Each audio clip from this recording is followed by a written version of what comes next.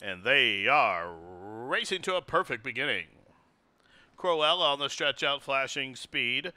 Through from the inside, there goes La Comparsita and Europa. As they're well bunched on the run the first turn from the inside, it's Chris Landeros and La Comparsita show the way up to the outside. Me and Lace is next. Europa from between horses. A link for the back. Bears Breeches hard held there from fourth, about 3 off the pace, 2 in front of Tammy Ann. Similar margin back to Machisima, who's deep on the course, and Cruella broke sharp but is taken in hand now. She is last. 10 lengths off the lead as they head up the backside, 5 furlongs to go. And La Comparsita and Europa, they're matching strides up the backside, a length in front of Me and Lace third.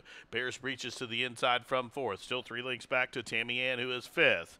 Machisima advancing to the outside of horses, still 6 or 7 back to Cruella, who's still last, 3.5 furlongs to go.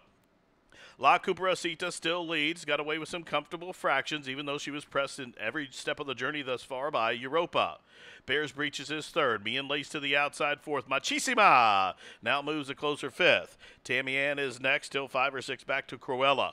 Rounding the turn, here comes Europa. The half to a stake winner comes to the outside of La Comparsita. 3 deep is Machisima. Up the inside, Bears Breeches, Me and Lace now. Finally, Cruella is starting to roll as Tammy Ann saves all the ground. Top of the stretch. Here comes Machisima. Europa, both of them after La Comparsita up the inside. Bears Breeches found her way through. They're inside the final 16th. Machisima, Bears Breeches up the inside. Machisima wins. Tight photo for second. Bears Breeches to the inside, but Me and Lace lunging up to the outside. Those two in a photo for the Miners, but the winner, Machisima, for Andy Strunick and Rowena.